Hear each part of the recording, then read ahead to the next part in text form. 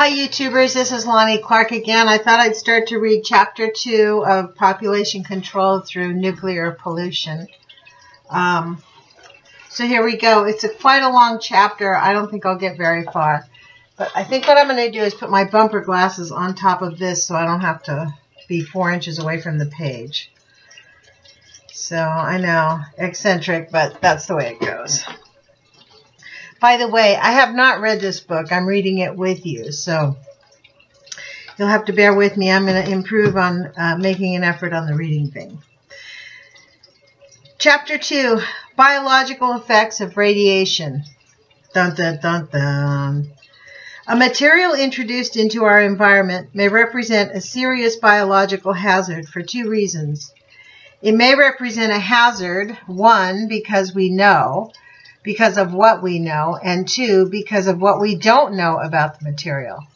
Our knowledge can guide us, but we must be constrained by our ignorance. For essentially every material introduced into our environment, our ignorance pales our knowledge. We know more about the biological effects of radiation than any other environmental pollutant. What we do know tells us that the present permissible radiation pollution levels are a travesty to public health. What we don't know concerning the genetic effects of radiation suggests a monumental tragedy. At long last, we should heed Claude Bernard, who wrote, "In ignorance, refrain." That should be our motto. In ignorance, refrain. Only that's what people do, is they refrain from taking action because they think they don't know. I think you just need to find out more. That's what we're doing here. Radiation and the induction of cancer and leukemia. Here we go. There exists by now a large body of detailed information concerning the injurious, including lethal effects of ionizing radiations, alpha particles, beta particles, neutrons, X-rays, and gamma rays, on numerous animal species studied in the laboratory, as well as upon man. Indeed, the experimental animal data have long provided sufficient evidence concerning radiation hazards to have led to a rational approach for consideration of hazard to man.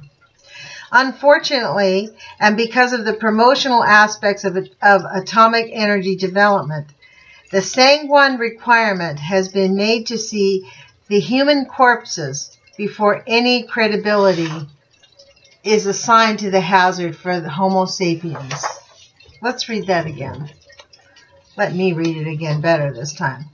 Unfortunately, and because of the promotional aspects of atomic energy development, the sanguine requirement has been made to see the human corpses before any credibility is assigned to the hazards for Homo sapiens.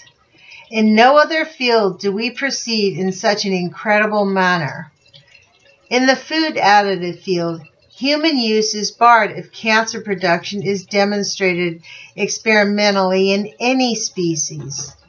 This represents elemental common sense to a public health approach. Such common sense has at no time characterized the approach in the field of radiation. Thus, a massive deception has been foisted upon the unwitting public in assessing radiation hazard for man. With respect to causation of leukemia and cancer in man, the story is truly appalling. Those persons promoting this technology have demanded, and still demand, in evaluating hazards for man, that direct observation of corpses from each and every type of leukemia and cancer is required. This led to a colossal underestimation of the radiation hazard for man, and still does, in a manner important to describe here. The Federal Radiation Council, the FRC guidelines for permissible radiation. Now remember, guys, Obama raised this exponentially.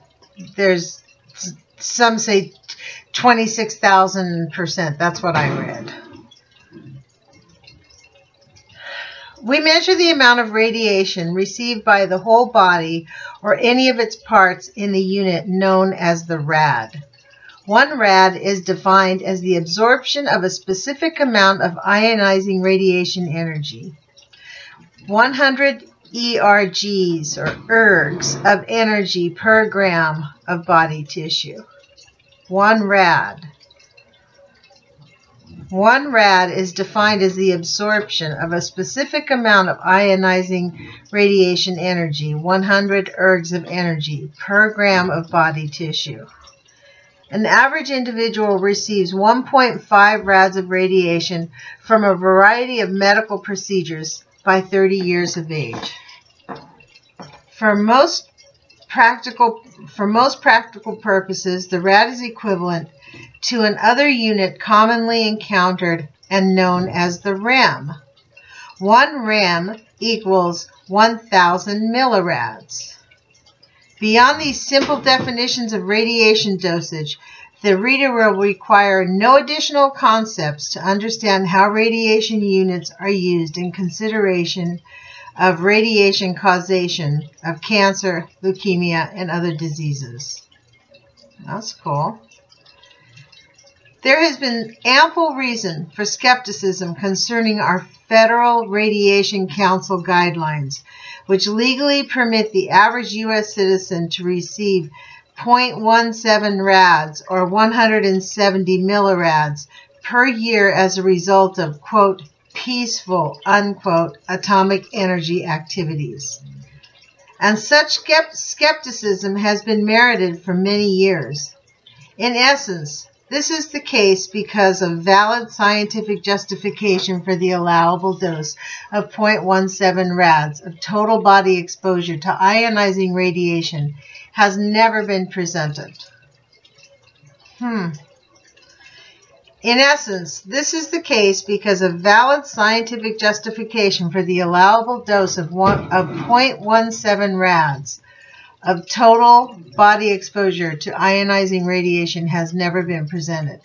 They've never told us why that number. The general vague statement is usually repeated that the risk to the population so exposed is believed to be small compared to the benefits to be derived from the orderly development of atomic energy for peaceful purposes.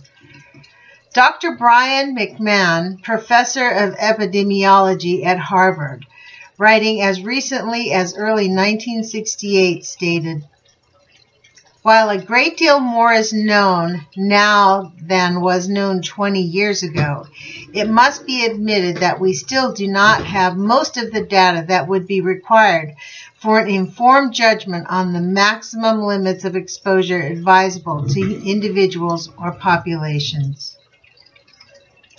This is vastly different from the bland reassurances of the FRC, the Federal Radiation Council guidelines. We find ourselves in general agreement with Professor McMahon, except that we would go further and feel the already documented evidence amply justifies a dramatic revision downwards, and now in big letters, big N-O-W. This was written in 1970, folks. Wow. There is an even more hazardous situation associated with the vagueness of the justification of FRC guidelines. This hazard has become apparent to us through extensive contact with people in radiation surveillance work, in the atomic energy industry, and in atomic energy laboratories. Widely prevalent is the notion that the existing standards have a wide margin of safety built in. Many such individuals refuse to believe that any responsible body would ever set a guideline dosage into the federal statutes without a wide margin of safety. That means a wide margin of safety means like It might be this much, or it might be this much, but we're going to say maybe this much. But it could really be this much, but we're going to say this. That's fucking insane. How is it possible that our current FRC guidelines may have falsely lulled us into complacency? Let us trace the evidence and restrict our considerations to two major effects of radiation upon human beings in this generation, namely cancer and leukemia, that is, effects upon those actually receiving the radiation. Any conclusion we draw concerning the hazards of the current radiation guidelines can only be amplified and buttressed by considerations of the additional burden of human misery associated with genetic defects, fetal deaths, and neonatal deaths. The case against perpetuation of the existing FRC guidelines is overwhelmingly strong just on the basis of the cancer leukemia risk, even without considering the potentially much larger problem of effects upon future generations. Wow. I'm at 11 minutes. Well, I'm going to stop here. The next subtitle is, How Did the Complacency Arise? But look at how long this sub part. It goes all the way here, all the way here, all the way here. So I'm going to stop and we'll come back to that. Wow. Well, this is a shocking book, isn't it, folks? So anyways, I'm going to end here. I'm going to upload this and then we'll pick this up. I'll read a little bit every single night. I don't think I'm going to put out a couple of chapters every night. It gets way confusing. So besides, you probably can't listen to me read at least that book for more than 10 or 12 minutes. So anyways, I hope that this reading, I hope you guys can comprehend this. It's kind of hard for me to comprehend it even as I'm talking about it, but I'm getting it. It's kind of shocking, to be honest. I'm a slow reader. I usually go back and read things twice. Wow. That really stunned me, that information. And here we are, like what? That was 70. That's like what, 40 years ago? 45 years ago. That's when that was. That is shocking. That's the shock about it, you guys. 45 years ago, this guy was jumping up and down and nobody listened. And now we have Fukushima going on and the whole fucking nuclear industry is really falling apart. And they want to pretend like it's okay. It's not okay. And we need to stop it and we need to get people to pay attention. I personally have decided what I'm going to do. I'm taking off this next term. I'm going to stop at 15 minutes.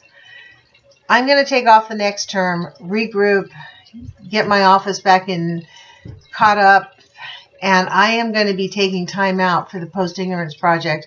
I'm going to be making appointments with the mayor, with the city commissioners, with all of the elected officials. I'm going to drive to their office and ask them about this issue and really impress upon them, give them some knowledge. I'm going to print things out and bring them stuff that they are going to have to look at, because I don't think that they understand the gravity of what is fucking happening here.